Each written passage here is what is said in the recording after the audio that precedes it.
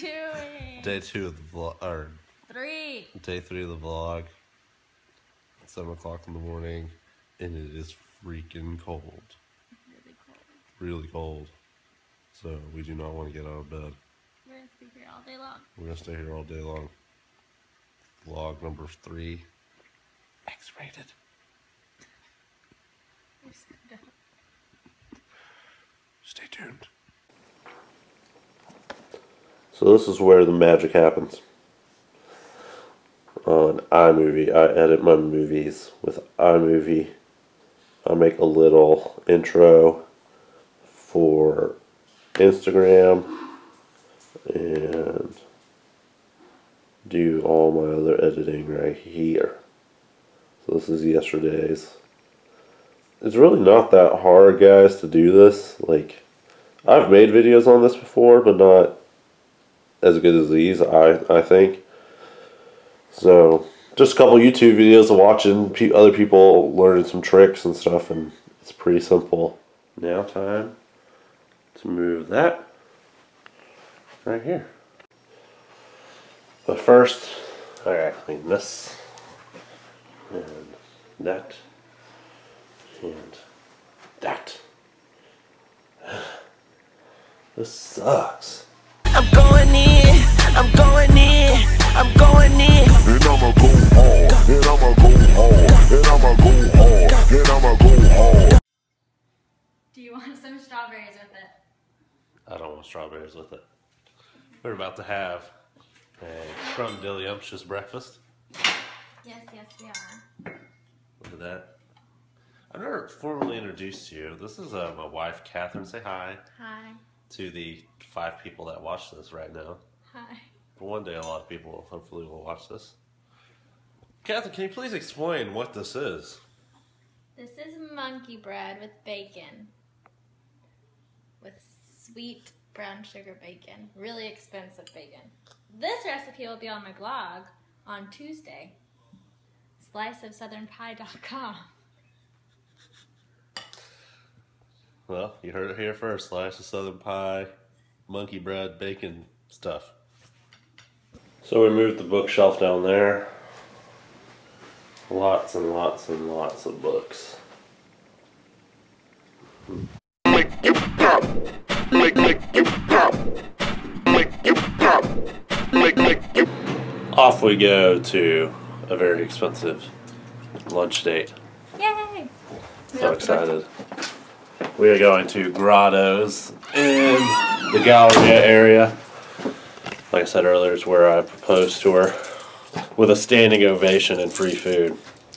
Not. No one even noticed. Yeah, not a single person even noticed. But they got really good food and really good champagne. And really good cake. And really good cake. Nothing but the best is good enough for me.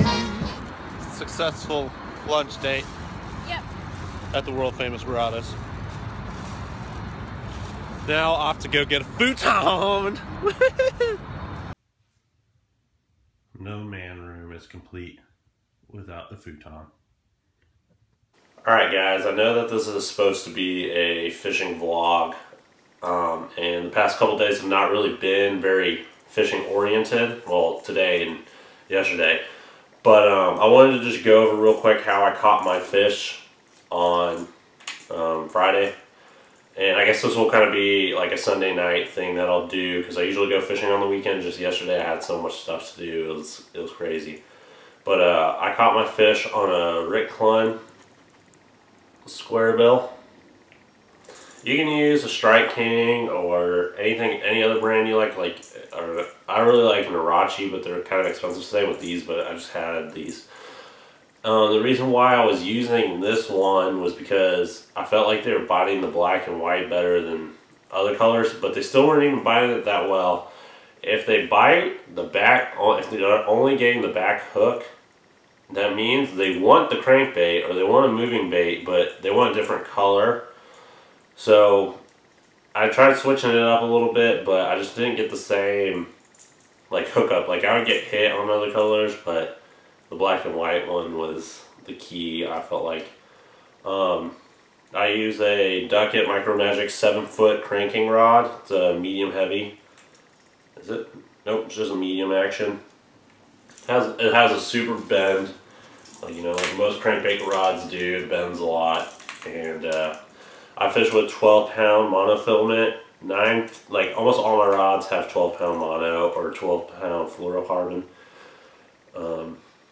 I use 12-pound mono just because it's really cheap, and it's like the perfect medium between a 10 and a 15. Obviously, a 10-pound is, or a 10 and an 8 is really thin for where I fish a lot. Over, like, we have rocks and we have tree stumps and all that.